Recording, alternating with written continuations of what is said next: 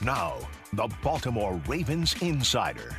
Here is ESPN's Jamison Hensley on WBAL News Radio 1090, FM 101.5, and the WBAL mobile app.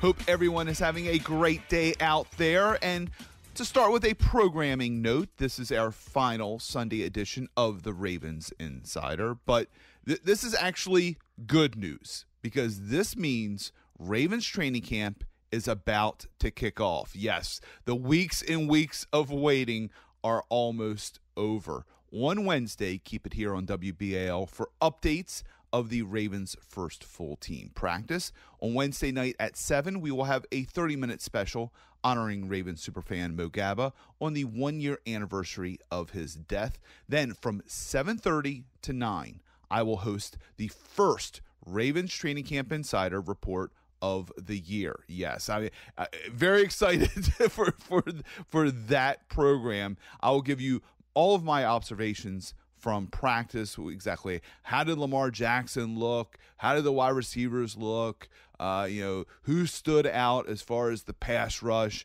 We'll also hear from Coach John Harbaugh as well as other players. And with the Ravens in training camp, tune it to WBAL every night.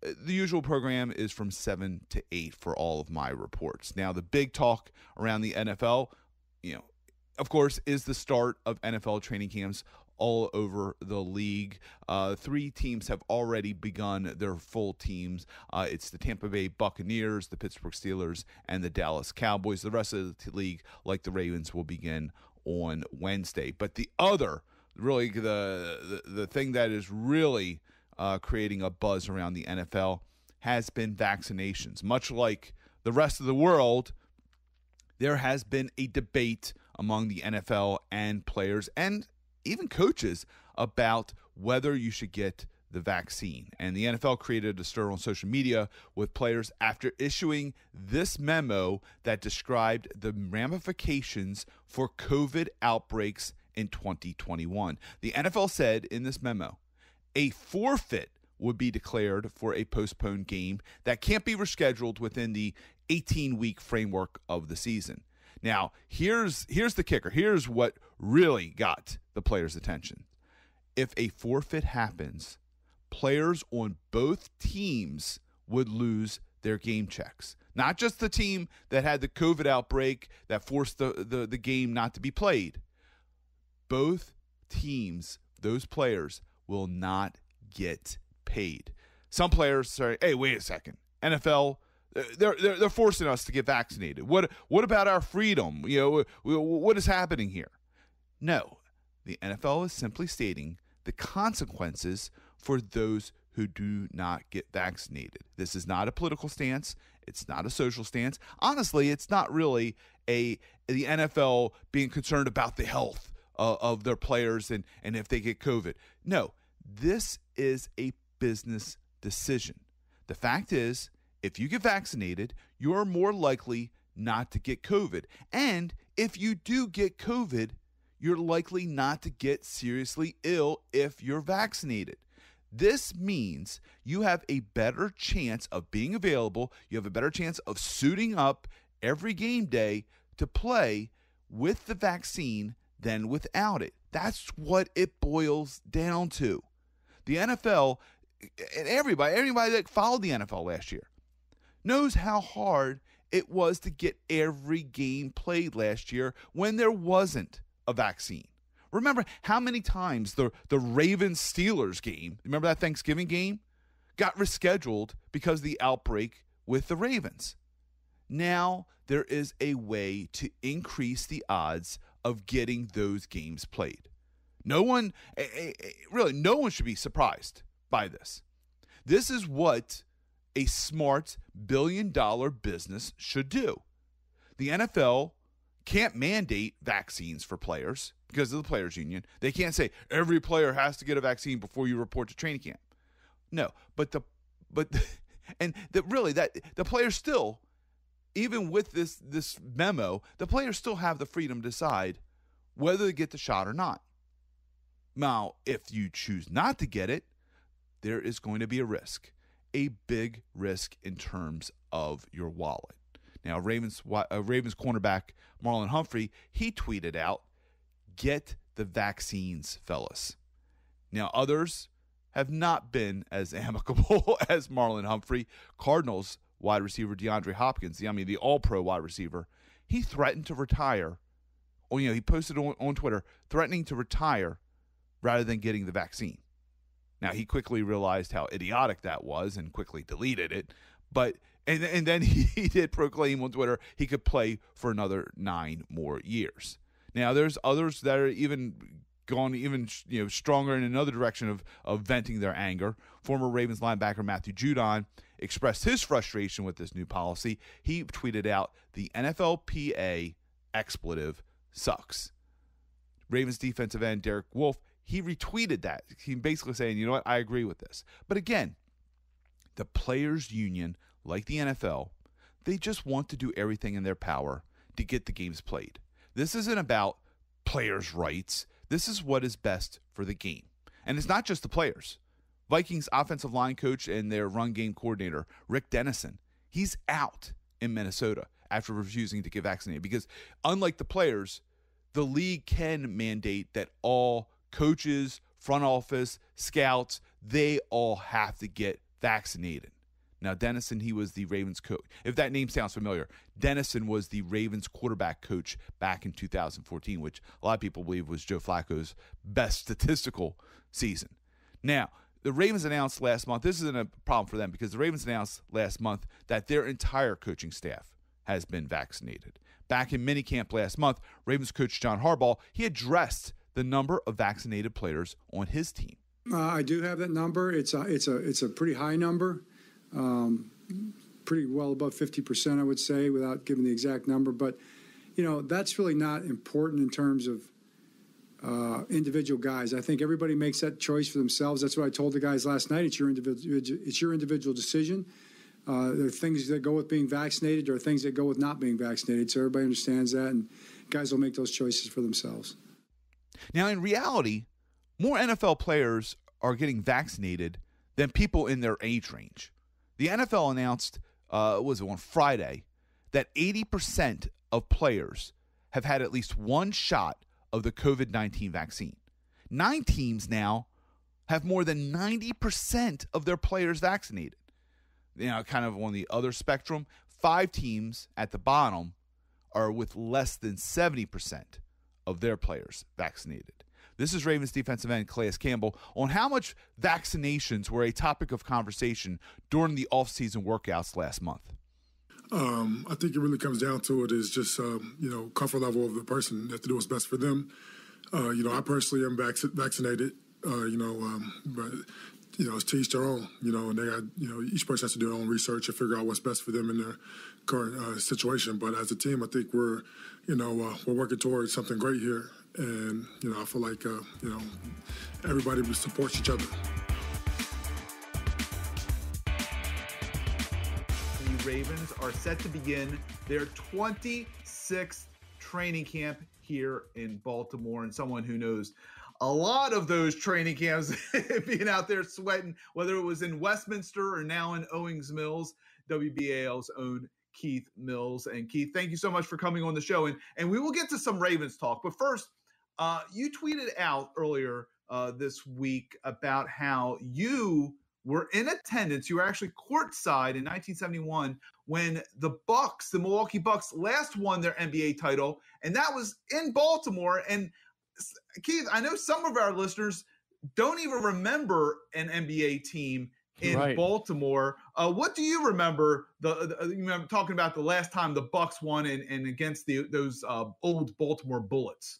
Yeah, it was an amazing time, JMO. I was 14, and long before, ABC and the networks had all these big production units, they used the local crews when they were in each city. So, as you know, my father worked at Channel 13 for 40 years, and he was one of the camera operators for their production crew. I was actually sitting on the Bucks bench during Game 3. And because there was a mounted camera operated by a guy named Gene Muir, and I was kind of sitting next to him, right next to the Bucks bench. They were coached by Larry Costello, and for those that don't remember, it was the rookie year of young Lou Alcindor, who became Kareem Abdul-Jabbar. They had Oscar Robertson and Bobby Dandridge, who would later join the Bullets when they moved to Landover and won the championship. But it was an unbelievable event.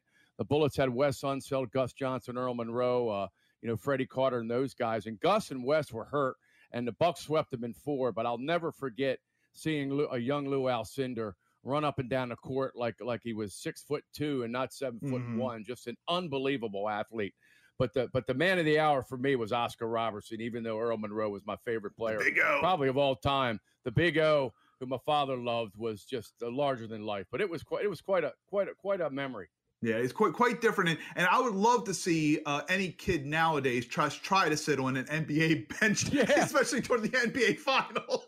Well, we were pregame, and this is like 2 hours before the game. A lot of guys would come out and shoot around. They had a guy named Guy Smith, who was one of their fifth men, and John McLaughlin, who was another guard. Me and another kid were just feeding them balls under the basket, like we were the ball boys. There's nobody else there. Awesome.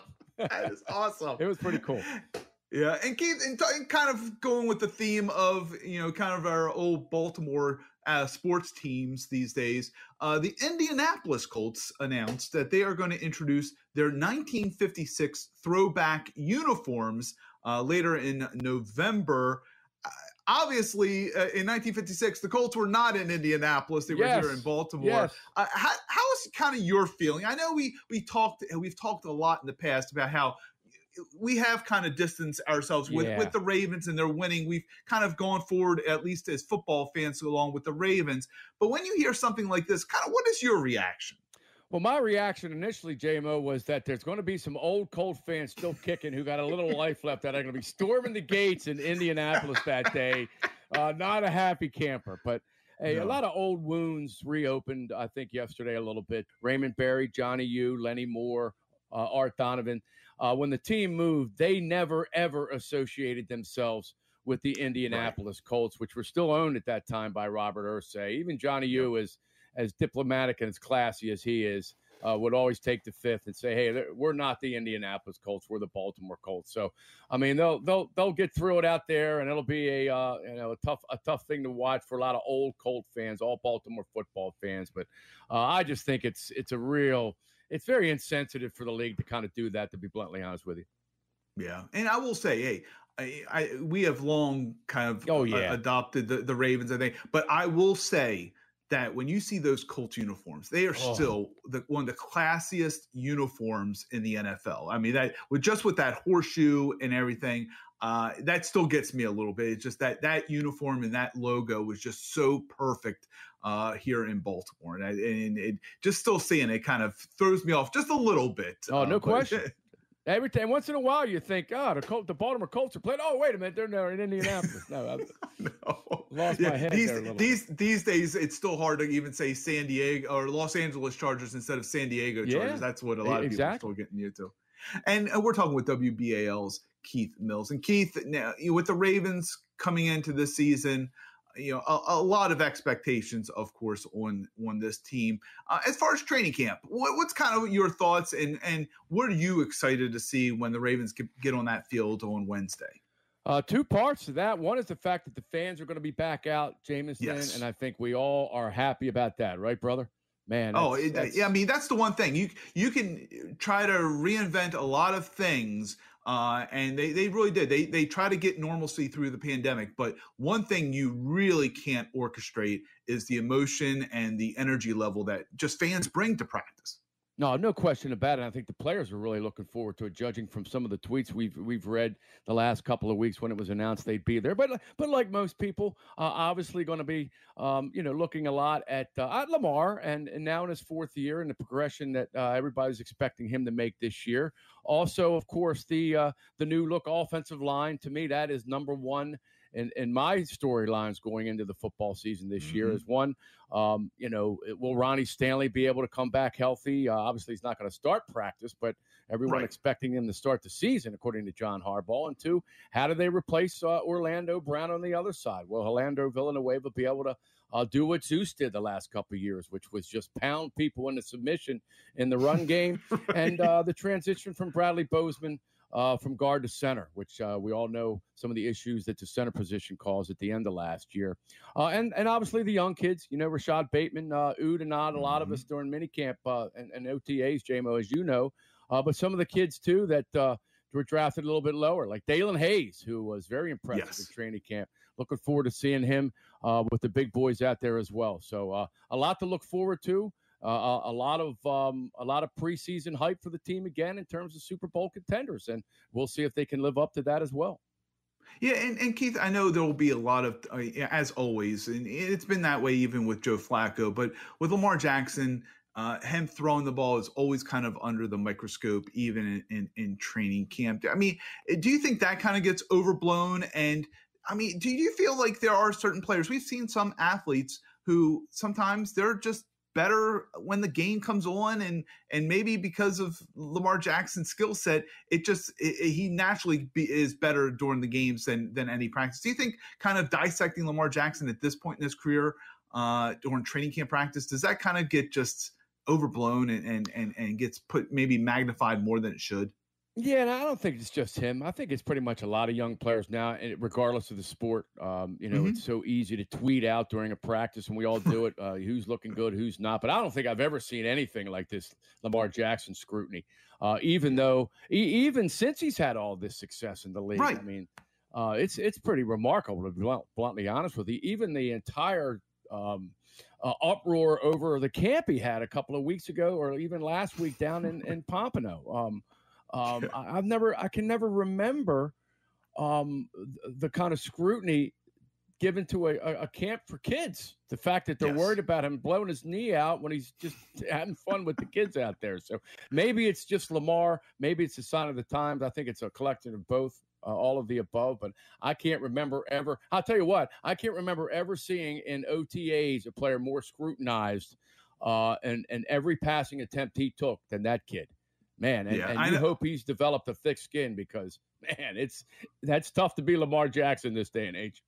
Yeah, I know there's a lot of former athletes that are very, very happy social media wasn't around when they were going out and about town, because I think they were doing things a little bit more than just hanging out and playing with kids. Oh, you mentioned the old Colts? You kidding me? Oh yes. Those guys spent more time out than you and I did, let me tell you. Right, I know.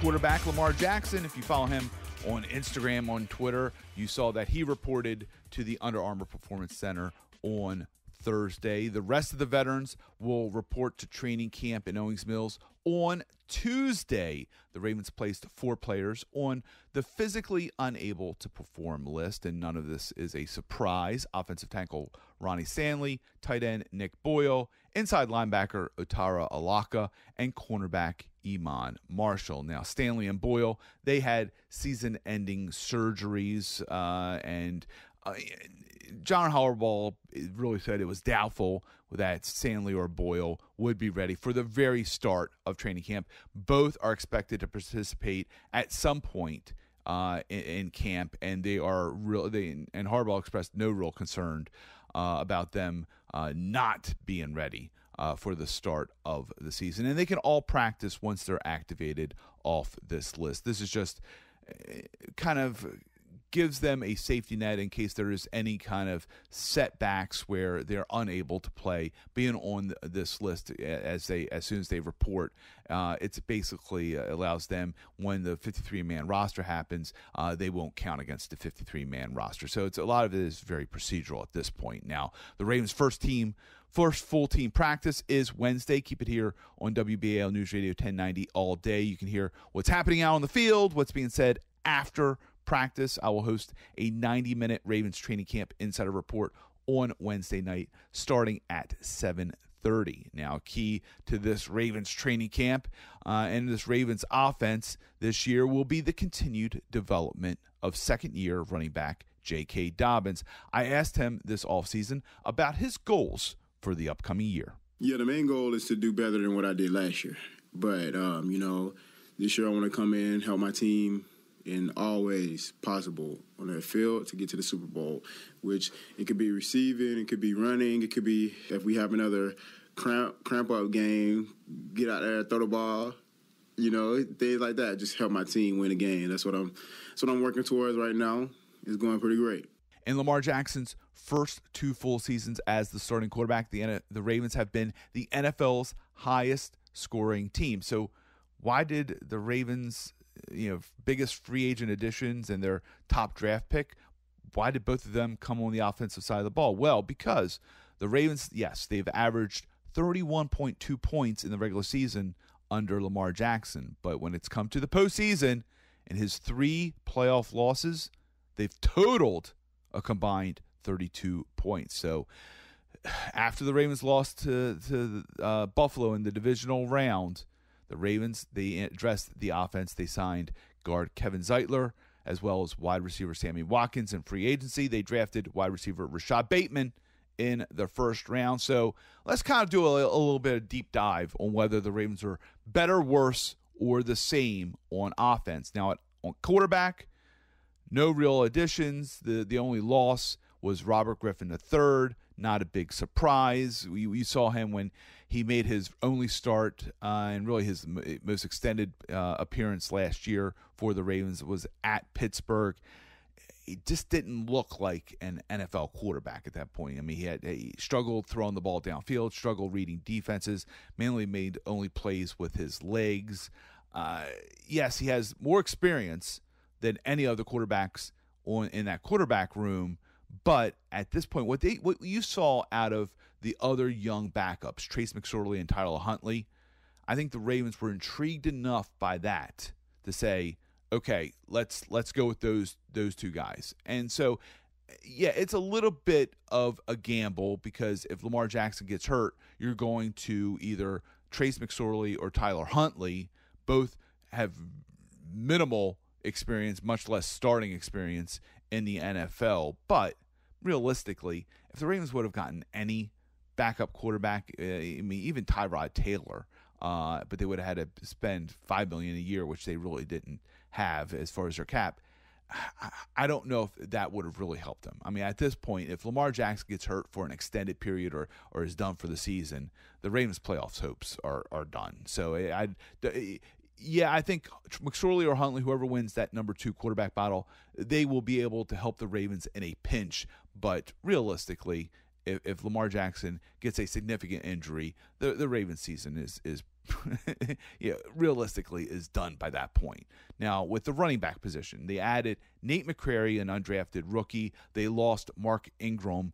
They cut him. And so, I mean, what you return, you have J.K. Dobbins, Gus Edwards, and Justice Hill. They also have Tyson Williams, as well as Pro Bowl fullback Patrick Ricard. Are the Ravens better, worse, or the same at running back?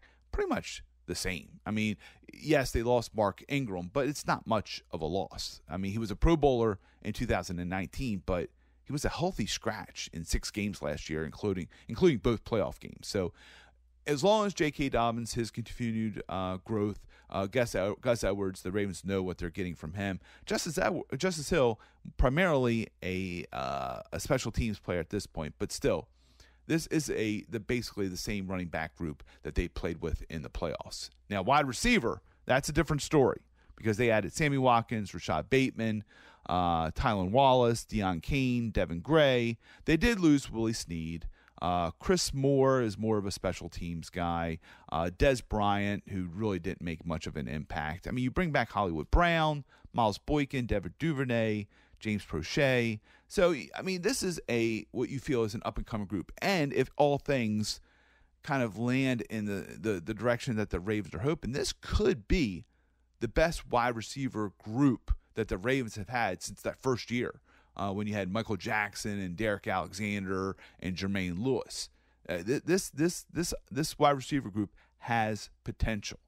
But, of course, they have to really convert that into the regular season. The past 2 years, Lamar Jackson hasn't really gotten the wide receivers involved. But with the additions the Ravens have made, so really what does it come down to? Are the Ravens better, worse, or the same at wide receiver? I would say better. And the Ravens are banking on it by the investment they've made in the offseason. Now with tight ends, they had added in a trade Josh Oliver from the Jacksonville Jaguars. They drafted Ben Mason. They returned Mark Andrews, Nick Boyle, as well as Eric Tomlinson. this group can be better because not only do you bring back Nick Boyle for what they hope to be a full season. Remember, he had that knee injury where he missed almost half the year last year. Then you also have Mark Andrews in a contract year, so you expect him to play a little bit better. And kind of the under-the-radar guy is Josh Oliver. Traded from the Jacksonville Jaguars, has a lot of athleticism, kind of reminds me of a raw Darren Waller. His biggest problem is staying healthy. But I think Josh Oliver, I'm not saying he's going to catch 50 or 60 passes, but he could be in that 20, 25 catch range, which I think could surprise a lot of people. The Ravens traded a Seth Rowell pick for Oliver. It didn't really make a lot of headlines, but I think he could make an impact for the Ravens this year. And for the offensive line, better, worse, or the same? Better.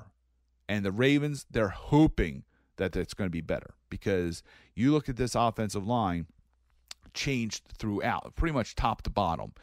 They added Kevin Zeitler in free agency, Alejandro Villanueva in free agency. So really, your right side is made up of two veteran free agents. They drafted Ben Cleveland in the 3rd round. They did lose Orlando Brown on that right tackle spot, but they're hoping Villanueva can kind of patch that up for a year. And then you have the return of Ronnie Stanley at left tackle. Bradley Bozeman is shifting from left guard to center. By all reports, and I've watched him out there, he seems to be a very, he played center at Alabama, seems very natural for him. So the Ravens were disappointed in their offensive line last year, made some wholesale changes this year. But we saw when the offense was really, really clicking back in 2019, Lamar Jackson's MVP season, a big key was the offensive line. So the Ravens are hoping that the turnover here will really make a big change on that offensive line. They'd be a little bit more consistent this year than they were in 2020. Ravens veterans, they report to training camp on Tuesday, but a lot of the rookies and younger players, they've been filtering in Owings Mills over the past week. And in that regard, the Ravens placed 2 players on the non-football injury list. It was rookie guard Ben Cleveland as well as tight end Jake Breland. Don't read too much into this. The team traditionally places players on this list when they fail the conditioning test upon reporting to training camp. So the players can begin practicing when they pass the test and they get activated off the list. So I don't anticipate Ben Cleveland missing any practice time in training camp. Now, as far as the Ravens defense, continuity has been the key, and it really starts at the top. In Don Wink Martindale's 3 seasons as defensive coordinator, the Ravens rank first in the NFL in fewest yards given up and fewest points allowed. Can't get much better than that. Now, this season, the Ravens return all but one starter. They lost outside linebacker Matthew Judon to the New England Patriots in free agency. Now, the Ravens, because of this, they have the makings of being the NFL's #1 defense, and it would only be the 3rd time in franchise history that they would achieve that mark. Now, a big cog in that defense has been Ravens nose tackle Brandon Williams, who is entering his 9th NFL season. In 2013, back in 2013, he was a rookie 3rd-round pick on the defending Super Bowl champions. Now, he's 32 and one of the veteran leaders on this team. Now I see what like Haloti and Sis were going through. Like you just see new guys coming in every year. See guys coming in and out. But in the end, you just gotta always keep the main thing. Regardless, when you step in this field, when you step in this building, it's your team. And when you step on that field, you gotta lead them, and we gotta lead them to, first of all, being the best they can be in their position in their field, and then helping the team at the end, winning games. So that's the biggest goal. And in continuing our better, worse, or same, we'll shift to the defensive side. And the defensive line, not many changes there. They added Jovan Swan. He's an undrafted rookie. They did lose Jihad Ward in free agency. He went down to Jacksonville. But look at the returners. I mean, you returned Calais Campbell, Brandon Williams, Derek Wolfe, Justin Matabuke, as well as other key reserves in Broderick Washington and Justin Ellis and Aaron Crawford. Now, there is some age to this group. When you talk about Campbell, Williams, and Wolf, that's your entire starting defensive line coming back, but they're all over the age of 30. And that's why Matabuke, we discussed earlier in the show, his progression is pivotal for this team because I really do think he can press Derek Wolf for some playing time and possibly even getting into that starting lineup because Justin Matabuke is kind of that next generation of defensive line. It's possible when we're looking at this team next year that Campbell and Williams are both gone. So right now, the kind of the future of this team, especially the defensive line, is Justin Matabuke. And I really do feel when you look at this team, because they bring back all the basically the core of this defensive line, they are the same. But if Calais Campbell bounces back, he wasn't the Calais Campbell that we had seen in previous seasons when he was playing for the Arizona Cardinals and Jacksonville Jaguars. He had injury early. He then was infected with COVID, never really rebounded. I know he's getting older. He's in his mid-30s. But if he can bounce back this year and become an impact defensive lineman, even though they might look the same, I think the defensive line could be better, and it really hinges on Calais Campbell. Now, at inside linebacker, they added Barrington Wade. He's an undrafted rookie. They didn't lose anybody. I mean, you look, they got Patrick Queen, L.J. Fort, Malik Harrison, and Chris Board. They're all back. So when are they better, worse, or the same? It's the same. And I mean, the hope is that Patrick Queen gets better as far as in coverage. The hope is that Malik Harrison, who kind of shared the other weak side inside linebacker spot with L.J. Fort, in his second year, Malik Harrison maybe steps up and takes over that starting job. That's what the coaching staff wants him to do. So, I mean, as far as players, they could get better, but in terms of what the look of this inside linebacker group looks like, they're pretty much the same. Now, outside linebacker, a little bit different story. Judon went to the New England Patriots. Yannick Ngakoue, he is now with the Las Vegas Raiders. But they brought back Tyus Bowser. They brought back Pernell McPhee. They added two really good rookies, and Odafe Owe in the first round and Dalen Hayes back in the fifth round. So a little bit different here. But if you just on the surface, you're looking at this outside linebacker spot, are they better, worse, or the same? They're worse because you don't lose your best all-around outside linebacker in Judon and say, oh, you're better or you're the same. That's just not it. And even though Ngakoue was not a good fit with the Ravens, he was an accomplished pass rusher. So losing him, that also hurts. In fact, no current Ravens outside linebacker has produced more than 5 sacks in a season since 2016. But that creates a lot of opportunity for Owe and Hayes. Owe really impressed the coaching staff in the offseason. And Hayes, I thought he was the biggest surprise of all when you kind of look at the day 3 draft picks, I thought he looked the best out there. So I think there's a lot of potential for this group. Now, at cornerback, the Ravens added Brandon Stevens, a 3rd-round pick, Sean Wade, a 5th-round pick. They did lose Traymon Williams, but, I mean, look at the depth of this cornerback group. Marlon Humphrey, Marcus Peters, Tavon Young, Jimmy Smith, Anthony Averett. Those are 5 corners right there that you could make the argument they could be starting for other teams in the NFL. So you have 5 starter caliber cornerbacks as well as 2 drafted rookies on this cornerback position. I mean, it's tough to find a deeper cornerback group in the NFL. So, Amy, are they better, worse, or the same? I think this could be a better group if Tavon Young stays healthy. That's a big if. He's missed over 40 games over the past 4 seasons because of injuries. And if Brandon Stevens and Sean Wade as rookies, if they make an impact as well. But still, this is a talented group, and we know how the Ravens love to invest at the cornerback position, and this is a deep group. Now, at safety, where you go from cornerback where you have a deep group, safety, really one of the thinnest groups on the season, on this team. They added Darius Washington, and he was what they call a high priority undrafted rookie, but still he was undrafted. They didn't lose anybody. They bring back Chuck Clark, Deshaun Elliott. You have Anthony Levine and Jordan Richards, but they're more special teams guys. But beyond Clark and Elliott, you don't have much. So, I mean, they have held up. I will say that.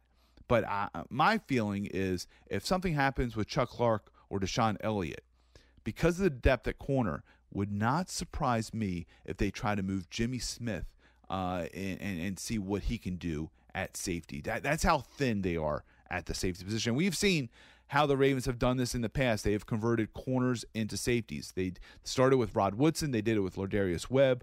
I think Jimmy Smith could be that next guy who makes that transition to extend his career, go from corner to the safety position. He has the size. He has the intelligence to do it.